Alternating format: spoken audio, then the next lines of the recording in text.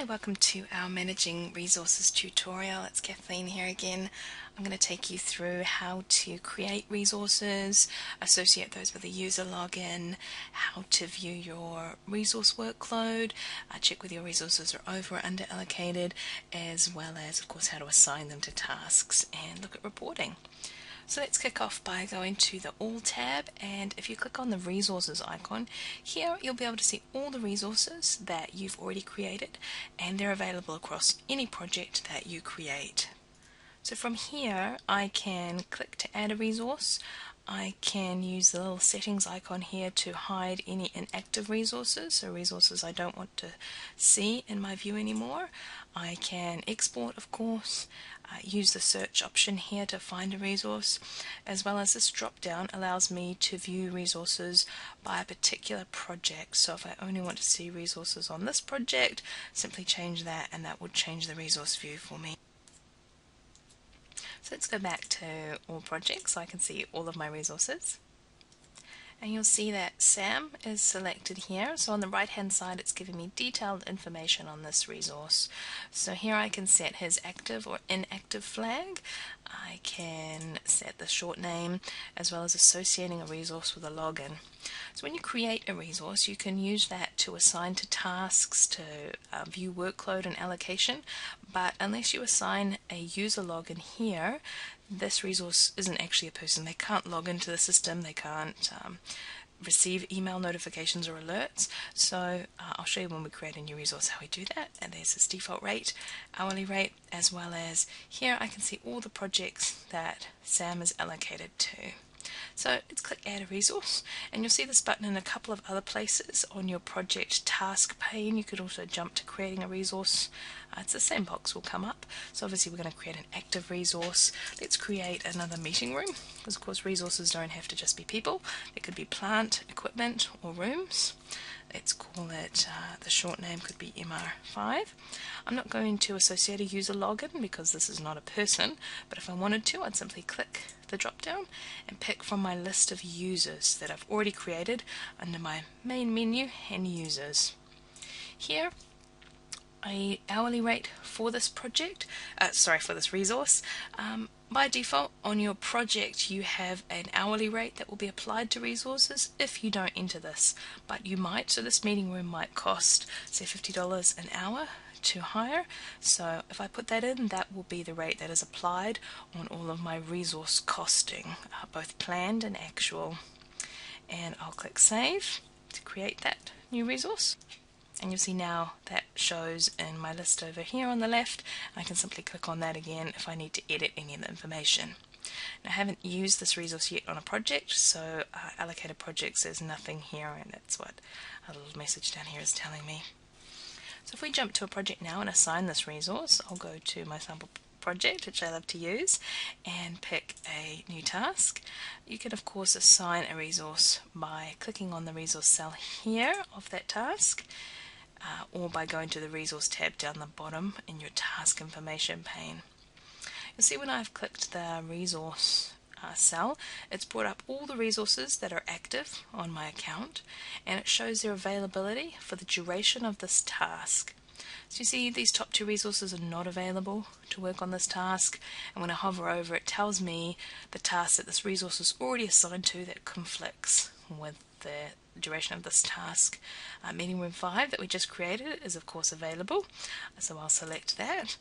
You can of course over allocate resources by selecting those that aren't available. It's entirely up to you, but this gives you a clear view of who is available and who isn't.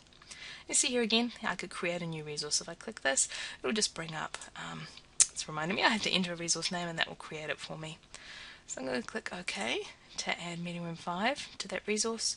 You'll see on the right hand side my Gantt was also updated with that resource name against that task.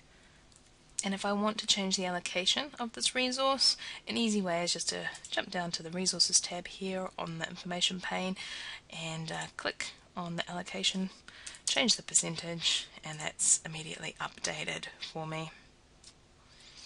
On your project dashboards you may have seen the resources charts, so we'll go to those, And resources, of course, also shows under my health chart here that on this project 67% of my resources are 67% under allocated. And if I clicked here on this link, it will take me to the task page where I could assign or unassign resources. And over on the right where I keep my resource chart, it lists all of the project resources. Those are their short names, and if I hover over it shows me their long names, and whether they're under allocated or over allocated. You can see for all of my resources here they're under allocated, and the percentage for each of them is shown there on the health chart. Of course, that's an overall average across my project. This is true, of course, of my portfolio dashboard. So if I went to my All tab and Dashboard, it's going to show me at the project level my resource allocation. So here, and when I hover over it shows me the percentage. And again on the resource graph it shows me for the project overall the allocation percentage of my resources. So you can see they're all under allocated, they're all green. If they were over allocated they would show as red or amber, and on the right hand side of the graph. Another tool to managing your resources is the Workload Grid, which is also under the All tab. So we will click on that. It's this icon here and named Workload.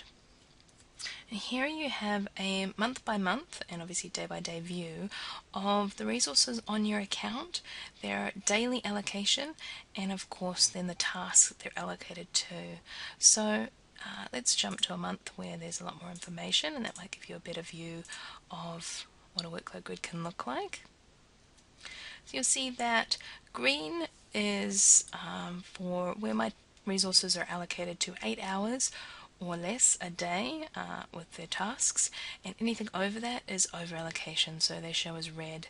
If I click on, say, Mike for this Friday, if I click on that, it shows me the project and the task that he's assigned to, how many hours, and there's an option here for me to unassign him. So this is a quick way to unassign any over allocated resources, as well as viewing for your entire team how their work is spread day by day. You can also see, of course, when resources are free. So for this meeting room, for example, I can see that it's available through all these days that are grey. You can export this information using the export button on the right, and each of these resources, this is a link that I can click through. I'll click one and you see what happens. I'll be taken straight through to that resources information page where I can edit that quickly and easily. Lastly, for resources, if we go to the Reports tab, which is also under your All area, there are resource reports. You may have used these before. You simply click either on Resources or on Workload, and you can produce an availability summary or a much more detailed report on resource availability on your projects. The availability summary is by project, so you would select that here, and for the detail report you can choose by resource how you want to see that information. You could, of course, here as you'll see I've selected all the resources, and I can choose to report by day, week or month. Just under that, those resource reports are the workload reports, and again there's a summary report as well as a detailed report. So see with the workload I can again choose by resource or all of them, and the detail report. So when you run these reports, of course, it's going to tell you the tasks and time that you have your resources allocated and how much time they have available. I'll show you just quickly on the resources report. If I select the availability summary for my sample project, and let's view it on screen so it comes up nice and quick. For the week that I selected, so the time period I selected, it's showing me all of my project team, the hours available that they have, so they all have 40 hours available because it's a 5-day working week on this project, how many hours they're assigned, and then how many they're available. If you'd like some more information on our detailed reporting, please view our reports tutorial. If you've got any questions on resources or creating them, please contact us in the support team.